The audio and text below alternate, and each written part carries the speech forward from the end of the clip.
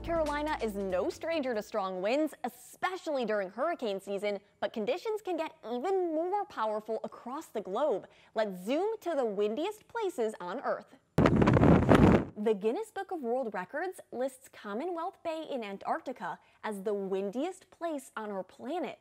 In 1912, a British-Australian explorer experienced estimated instantaneous wind speeds of 168 miles an hour.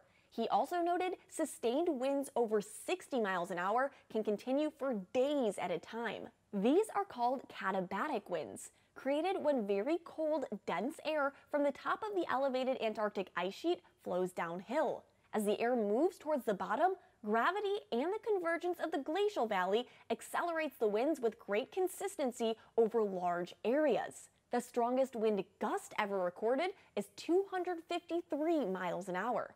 It was caused by Tropical Cyclone Olivia on Barrow Island off the northwest coast of Australia on April 10th of 1996. The strongest wind gust in America and the second strongest on record occurred on Mount Washington, New Hampshire.